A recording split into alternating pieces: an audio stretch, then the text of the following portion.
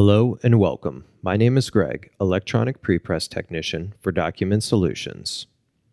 In this video, we will examine the proper procedures for creating bleeds within Adobe InDesign. By definition, bleed is a printing term that refers to graphics or design elements which extend beyond the trim edge of your design piece. Bleed ensures that no unprinted edges occur in the final trimming of your document.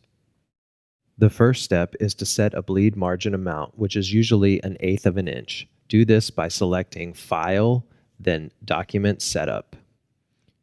Now the Document Setup palette appears. Select More options. In the bleed amount, enter 0.125, which is 1/8 inch in decimals. Then click the Link button, which will symmetrically set the bleed all the way around. Now press OK. Now, working within our document, we have a red marquee, which is a visual indicator of our bleed margin. As you can see, we have a graphic that extends to the edge on all sides. Therefore, this graphic must extend 1/8 inch over the trim line to our bleed margin. In order to be in compliance with the bleed margin, we will need to do this on the top, left, right, and bottom. In the Tools palette, InDesign offers preview modes, which will show you what your document will look like at final trim size, or you can use the preview mode that includes the bleeds. This way, you can ensure that no sides have been missed. Now that we have successfully set our bleed amount, the next step is to export a PDF including the bleeds.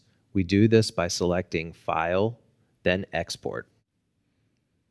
After the Export palette appears, select the file name and destination, then click Save. This palette allows us to modify our bleed settings to include bleeds and crop marks. First, choose High Quality Print, then navigate to Marks and Bleeds.